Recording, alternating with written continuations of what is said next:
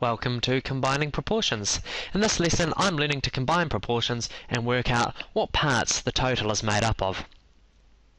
Well, over here you can see I've got some bars that are made.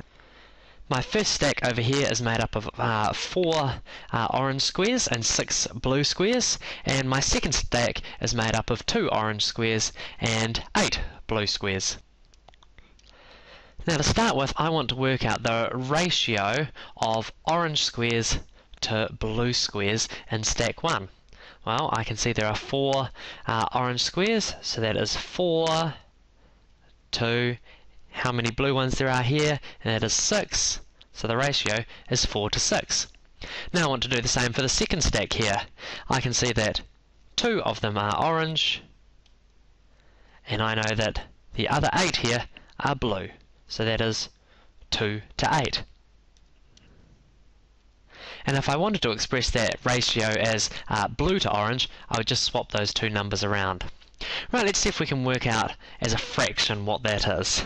Well, I'm worried about or thinking about the orange, so the numerator is going to be 4 because there are 4 orange blocks. And this is the bit where sometimes people get a little bit confused working out the denominator.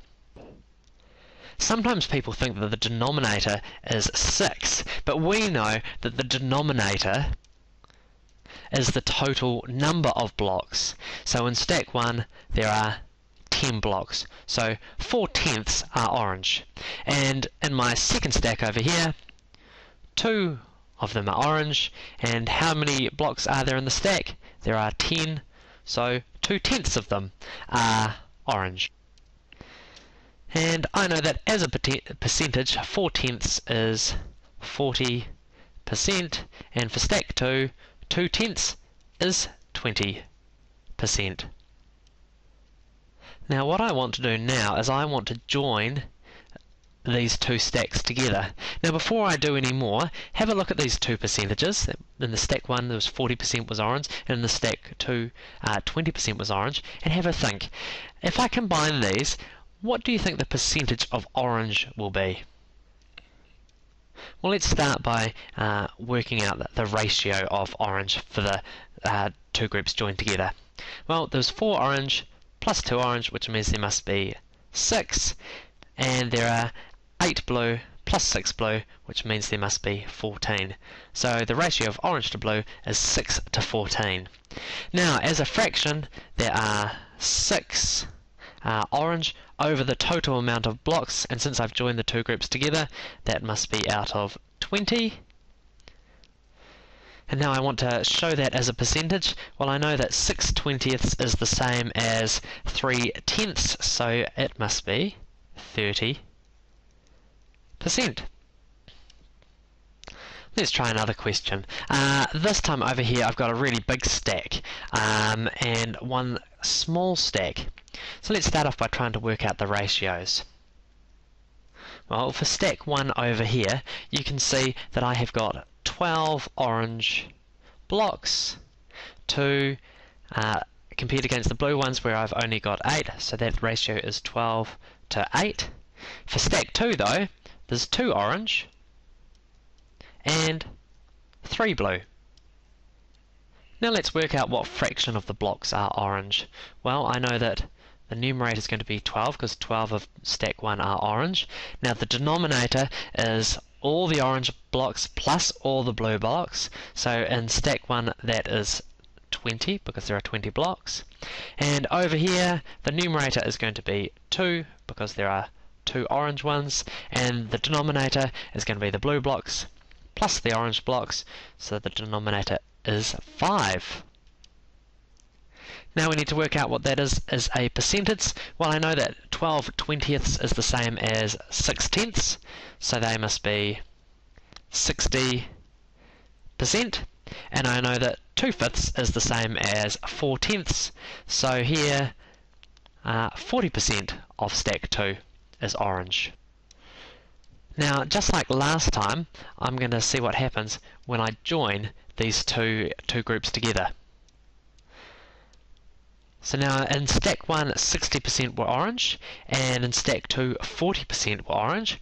What percentage do you think will be orange when we join these two amounts together? Will we be going somewhere right in the middle? Or will it matter that this is a much bigger group than this small group over here? Well, let's start by working out the ratio of orange to blue when they're all joined together.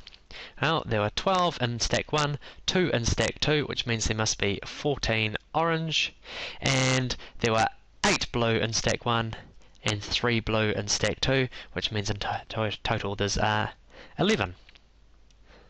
And we could check that by coming over here and adding them all up. Now, as a fraction, we know that 14 are orange. Now we need to work out the denominator, and to do that we need to work out the total amount of blocks that are in this group and the total amount of blocks that are in this group. And we know there are 20 over here and 5 over here, so our denominator is 25. Now I just need to convert this into a percentage. Well, you might know from your basic facts that one way I can do that is to bring the denominator up to 100, because a percentage is out of 100. Now I can do that by making 25 4 times bigger. But if I do that, to keep this fraction the same, I'm also going to have to make the numerator 4 times bigger. And I know that 4 times 14 is 56. So this fraction here, 56 out of 100, is equivalent or equal to 14/25. The reason that I've done that, though, is that it's now much easier for me to change 56 hundredths into a percentage. And the answer is 56%. Now, just before we started to work out what would happen when we joined them together, we had a bit of a guess about where the joined percentage would fit. Would it be 60 or 40 or somewhere in between? And in our last example, the answer was right in the middle, so I'm sure some people probably guessed 50%. But the difference between this question and our last one is that there are a lot more blocks in stack 1 than there are in stack 2. So that means stack 1 carries a little bit more weight than what stack 2 does. So that's why instead of being 50, which would be right in the middle, it gets bumped up a little bit to 56. Hopefully you found this lesson helpful. For more help, check out teachertools.co.nz.